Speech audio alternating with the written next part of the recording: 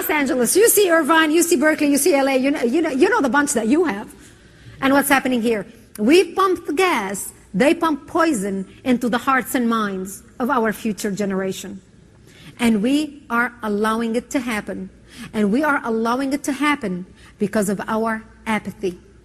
Apathy is the disease that is killing America. I am holding in my hand the Muslim Brotherhood plan for the destruction of the United States. It is titled the Muslim Brotherhood, an explanatory memorandum for the general strategic goal for the group, the Muslim Brotherhood in North America, written 5/22/1991.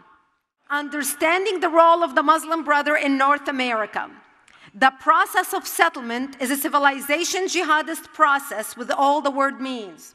The Ikhwan, which is the Arabic word for brothers, must understand that their work in America is a kind of grand jihad in eliminating and destroying the Western civilization from within and sabotaging its miserable house by their hands and the hands of the believers so that it is eliminated and Allah's religion is made victorious over all other religions. Is this clear?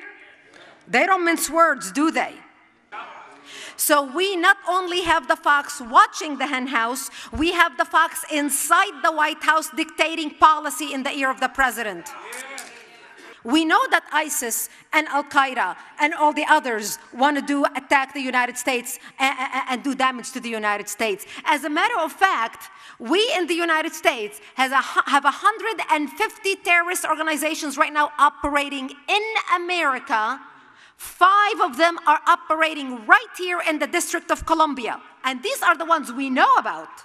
It is mind-boggling. And this is why we are seeing such a rise in anti-Semitism and anti-Americanism on American college campuses.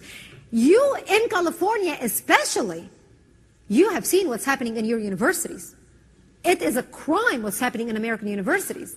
Speakers like me, in order for me to go speak at any university USA, I have to have a full staff of bodyguards. Last university I spoke at was the University of Detroit at Ann Arbor, at Michigan at Ann Arbor. I had to have 8 people from the Department of Homeland Security, the FBI, and the CIA who were physically in the room, dressed like a SWAT team, ready to take people on with their big automatic weapons. We had a K-9 unit in the room an hour prior to my lecture. 2 police officers standing, one right next to the podium on each side, and a bodyguard standing waiting for me on each entrance to the stage, waiting to grab me in case something happens. Just for me to be able to speak and give a lecture on an American college campus. Here I am, a patriotic American, speaking about America and why we need to protect America from a threat against America.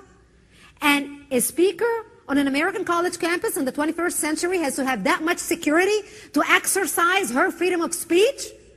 Our founding fathers are turning in their graves.